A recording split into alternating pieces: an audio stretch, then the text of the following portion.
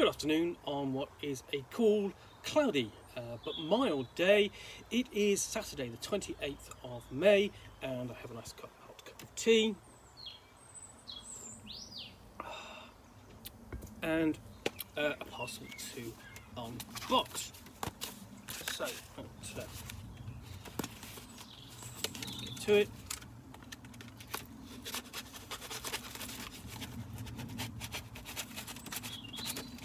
Okay.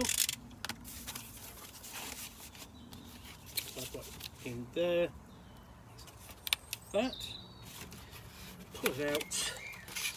It is Ominous Crypt of the Blood Moss by Frederick Folds. It's designed. It's from Oniratic Press, and it's designed for. It's a scenario designed for use with old school essentials, or indeed, it will happily work with the retro clone of your choice. So, a mad mage, a cosmic fungal entity, a defiled crypt. They say Ursadol the Mad was the greatest mind to ever breach the great cosmic void. That he looked beyond the myriad stars and the blackest depths of hell into swirling magical protoplasmic morass that is the beginning and end of everything. When they found his corpse so hideously changed, was it that drove those who saw it to madness and despair? Fearful, they entombed him in the crypt of his forebears and sealed it tight. But little did I know that Ursadol brought back something with him from his cosmic journey, and it's hungry. A dungeon-crawling adventure of cosmic horror for characters 2nd to 4th level. So, nice little hardback. Kind of odd cover. I mean, it's essentially but a barren landscape covered in moss. But we open up, and let's have a look. So there we go. Clearly states an adventure for old school essentials and other old school fantasy role-playing games. So, you know, works with a lot of them.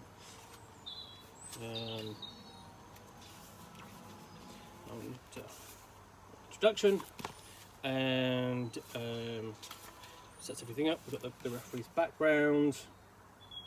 So it's plain, simple, clearly laid out. It uses bullet points to get the points across fairly quickly and easily, and in an eye-catching form. Artwork's decent so far. And then we have the Blood Moss itself, full stats there. It's an extra-dimensional plasmic mycelial network of nanofibers that feeds on consciousness and hungers for the experiences of sentient beings.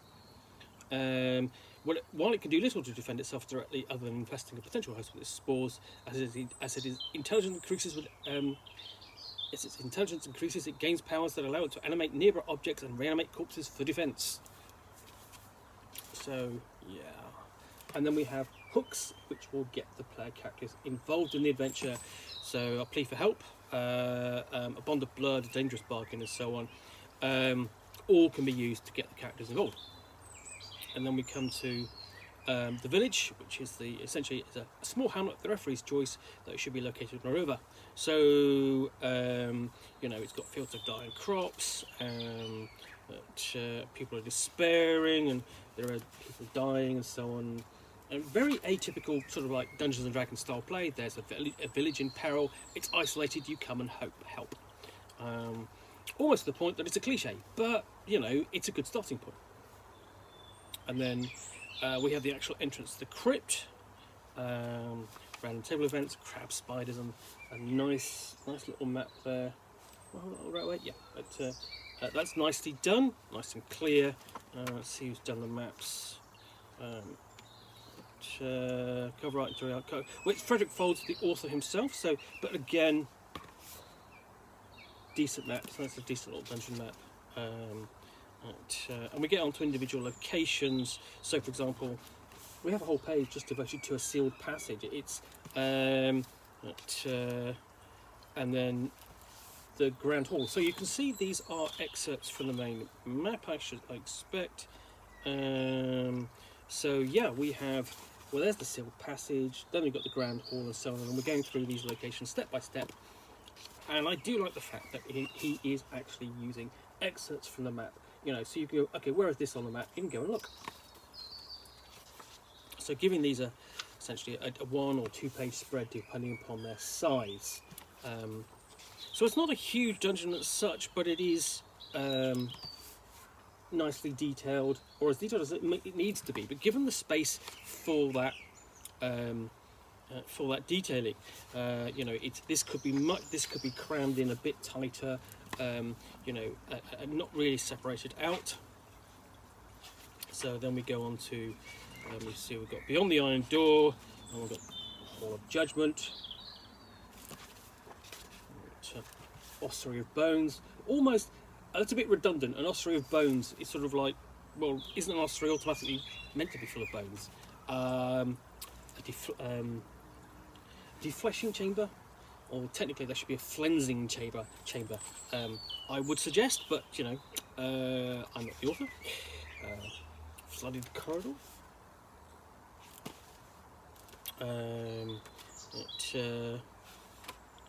And all this is public domain artwork. That's fine. It works. It's decently used. Hall of Remembrance. Again, nice amount of detail. And for the most part, this is probably quite an easy scenario to drop in to your ongoing campaign. You know, isolated village, in peril, crypt to explore. Nothing too large, but enough of it. And then we've got essentially we have the epilogue and a list of all the magical items. So gauntlet of acid resistance. So essentially you can plunge your hand into vats of acid or punch oozes or something. Communing with the cosmic void if you get to that point. So yeah, you've got the cosmic horror out there, and you can literally become part of it or connect to it. Overflowing chalice, and then we've got a sort of like sentient sword of righteousness, which is obviously the ultimate, really sort of like I suppose treasure. You know, your fighter is going to want to come away with. So yeah, that is Ominous Crypt of the Blood Moss for Old School Essentials. Nice little adventure. You can find that on Drive-Thru-RPG fairly easily. I mean, this is a print from it, you know, done by Kickstarter and then fulfilled by Drive-Thru. So Ominous Crypt of the Blood Moss, decent, solid little adventure you can add to your ongoing Old School Essentials or other Old School Renaissance role-playing campaign. Anyway, I hope you have enjoyed this unboxing of the Nook. If you have, then please do click on the like button down below. And if you've got any comments or feedback, I appreciate you taking the time to post those. And lastly, if you want to be alerted to yet more unboxings of the Nook, where you'll see me out here with a parcel and a book or game which I will unbox and chat about for to the best extent of my knowledge for roughly 10 minutes or so, all of course accompanied by a nice hot cup of tea. In fact, then please do hit that subscribe button down below. In the meantime, thanks again for watching another unboxing of the Nook. I'll be back again soon with another one. Bye for now.